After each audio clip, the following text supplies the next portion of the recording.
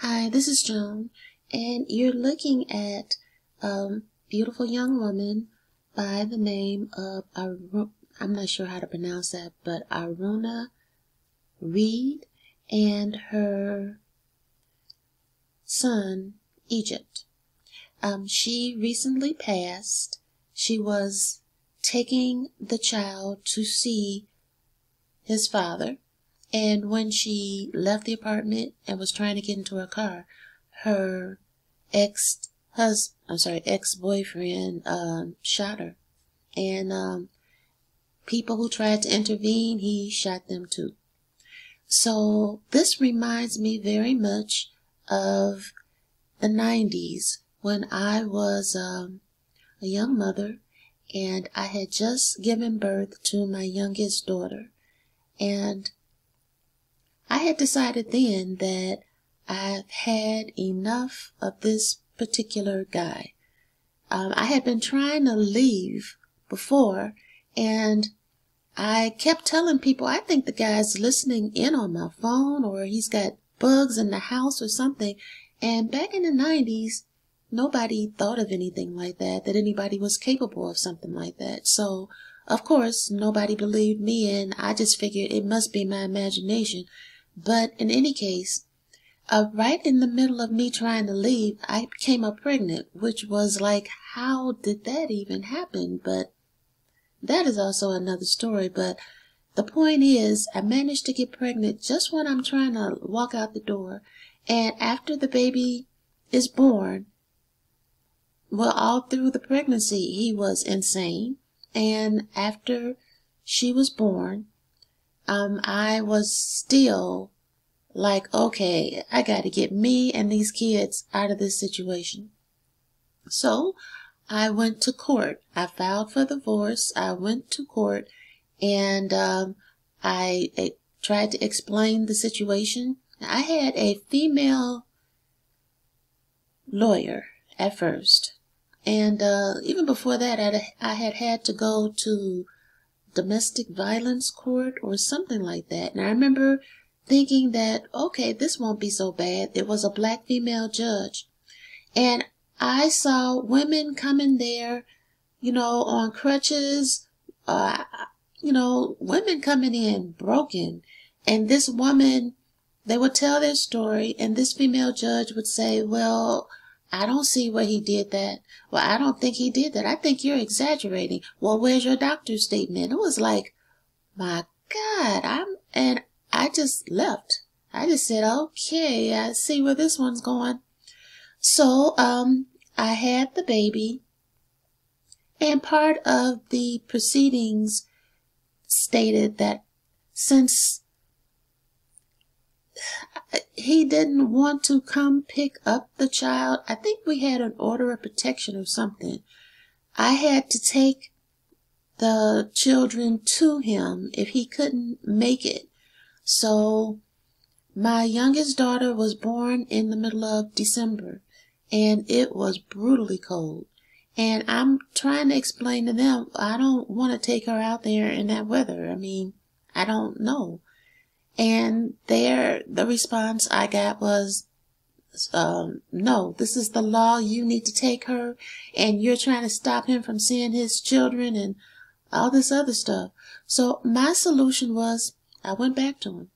I said, okay, I bide my time. I'm going to sit here. I'm going to put up with this fool, and I'm going to make sure I don't get pregnant again, and I'm going to make sure that, it's a scene from What's Love Got to Do with It, where she starts fighting back, and they go to a hotel because they have a show to do, and they're in the room together, and he tells her to go to your room, go to the bathroom and fix yourself up. And ordinarily, something like that would make you argue with somebody. I would need to fix myself up if you hadn't tried to break me down, you stupid son. But no, you keep thoughts like that in your head. That's what I did then. Regardless of what he said or did, I tried very hard to say, sure, baby. Yes, daddy. Whatever you say. Inside, I'm thinking, how the hell did I get stuck with this? But I'm not just thinking about me. I've got 3 other little lives depending on me getting out of this, getting them out of this. So, like I said, I went back and people will say, well, that's so stupid. You shouldn't, you haven't had to go to court. You haven't seen what I saw. So it's easy for people who haven't been through things to tell you what you should do or what you shouldn't have done. Like I said, my strategy was nobody's going to help me. I don't have family. I don't have friends, because one of the things a narcissist will do in real life is separate you from everybody. Now, I grew up in a narcissistic household, so that wasn't hard to do. I was already kind of separated. That's why my kids meant the world to me, because it's kind of like if that's all you've got, you're putting all your effort into it. So I went back. So people can look at you and say, well, you knew he was crazy. Why did you go back to him? Did you give me an alternative? I mean, I have 3 kids here, and even if I manage to get them in daycare, I've got to at least be able to pay it up front before I get started, before I can even get a paycheck. And this guy feels like whatever money I make is his money. Whatever money I make is his money. Whatever money he makes is his money. So my working is, and does the hall say, well, man, you're wrong? No, the hall says, well, you made a deal before God to stand with this guy, so regardless of what a fool he is, or regardless of how much he's trying to beat you upside the head, you need to stay with him. Now, if you are with someone and they are abusing you, that is not a marriage. That is a hostile takeover, and you need to leave as soon as you can. Now, someone who is treating you like this he's not just thinking with his own mind. He's got the devil whispered in his ear what to do and how to do it. So you need to walk with your God no matter what you're doing. But you definitely need to listen to his voice now. That's the only way you're getting out of that. Like my sister-in-law told me, yeah, you're going to need your Jesus. So she was right. That's what I thought. You know what? You're right. I definitely need him. And I'm getting out of this. Well, that baby girl that I had, she passed. And that was 6 years ago. So I tend to think my life is kind of a cautionary tale. And I'm trying very hard to warn everyone, especially the younger women and even older women who might be in a similar situation. It's easy. Everybody's life looks easy from the outside. It's easy to look at somebody and say, you should have done this or you shouldn't have done that. Well, you aren't there. You aren't feeling what they're feeling. You haven't been where they've been. And I think now that our men are definitely, and I'm speaking for black women, our men, it's not hidden anymore. The floodgates are open. Other races look at our men and see their weakness. They've always seen it, but there was a certain morality and a certain discipline in other times in history that's not there now. One of the things that's missing is something like you can read a dozen psychology books and the Bible can sum it up in maybe a sentence. This is Proverbs 13:24. He that spareth his rod hateth his son, but he that loveth him chasteneth him betimes. Okay, I also want you to notice something here. The word he and his son. Okay, I believe in you discipline all your children, either gender. You discipline them because the world is not going to baby them. Well, I think the world has kind of babied black men, but in any case, a man is supposed to grow up and I believe be the spokesperson, the ascendant sign maybe of the family. He's the one that people see. the one that people listen to. And if he does not get respect, the family is not going to get respect. So you have to put the emphasis on disciplining that son. And notice who the responsibility for doing that is put on. He, the father. And what does it tell you? That it's a man who doesn't love his son, who doesn't discipline him. So that used to be just the core of the black race. When the families were still intact, black people spanked their children. So that was just how it was. Because as a race, we realize that they have to go out into the world. They're not going to stay babies. We as a race depend on these children growing up and being able to face life with discipline. But we, as a general rule, send our children to public schools or schools that are run by people who have been trained in other public schools. And as such, you are no longer pretty much allowed to spank your children. Now, you still are totally responsible for taking care of them, physically, emotionally, and spiritually. But because some people went too far, you can't spank them. But from what I see, the difference is between the generations is that when you spanked a child, now I'm not saying abuse a child, there is a difference. But when you spanked a child, you let them know that you're part of a society and you have to do certain things to fit in. The rule is enforced that you are not the center of the universe. You don't get to do what you want to do when you want to do it all the time. If you think about it, that forces a child to learn self-discipline. It also forces a child, as I said, to recognize that you don't get to only think about you. There are other people here. And in order for everybody to get along well, we all have to adjust. So that also requires discipline.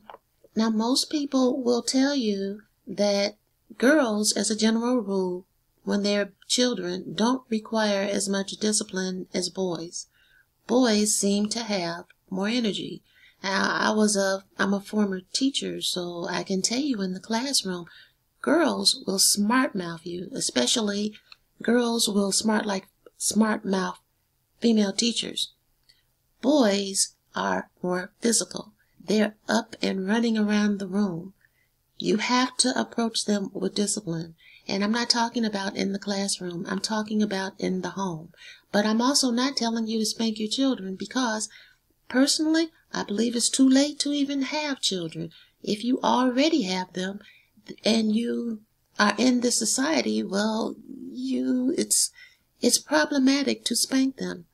But on the other hand, recognize that by not being able to offer immediate disciplinary action that the child can comprehend easily, you're going to probably raise someone, especially a boy, who lacks discipline, who lacks the feeling that other people count, and who also feels that he must have immediate gratification, and if he doesn't feel absolutely, positively accepted, well, then there's a problem, and he should not be stopped from whatever attempt he wants to make to solve that problem.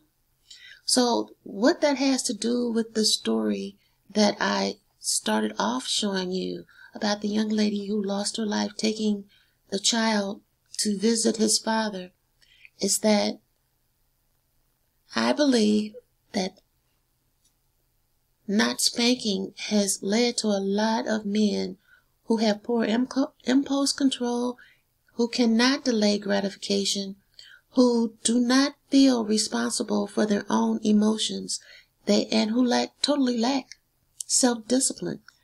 And also, self-discipline lack of self-discipline is kind of a lack of self-love. You aren't even holding yourself in enough so that you can respect yourself. So when you have someone who is exhibiting these qualities or came from that kind of a background, and that is pretty much the background everybody's coming from now, you're really leading up to a sort of chaos. So I am very grateful that I don't have children right now. This is a terrible time to have children. Because even if you say, well, I'm going to make sure my children have discipline, okay, well then, is your child going to live in a vacuum? Do you have to send them to school? Even if you say, well, I'm going to homeschool, who else are you going to have your children associate with, and what kind of people are they? Personally, like I have been saying, this is a great time, and don't think that I'm just saying this. This is coming from the Savior. This is not the time to have children. You cannot discipline your children, especially your boys, because as I showed you in that scripture, the responsibility for disciplining the children, the boys especially, is coming from the father, not the mother. And it's telling you if that man is not there disciplining the child, he doesn't care about the child. Have you noticed that in the black community? So, again, one thing I always want to express is that the things that you're seeing now are the things that have been written, have been prophesied. It's just that when you go to church, they're so busy telling you that you, as a black woman, or as a woman in general, you need to shut up, sit down, put on this scarf, and just do whatever this man says. That's not the message of the Bible. And you're not going to find the message of the Bible in your churches, or definitely not your kingdom halls. You have to open the book and see for yourself. You have to look around the world and see, where is this weird stuff coming from? And attach it to what you've already been told. Like I said, I feel like I have a duty to warn you. I'm trying to tell you from personal experience and also from experiences of people who wrote the Bible many, many, many years ago. Times change, your clothing styles change, but people, they don't change. People needed discipline back in the day, especially boys, because boys are naturally, males, I believe, are naturally more aggressive. They are naturally more physically active. You have to, and it's better, as the scripture said, if it's a man doing it. They have to be taught to channel that aggression toward positive activities, like protecting their families and building them up.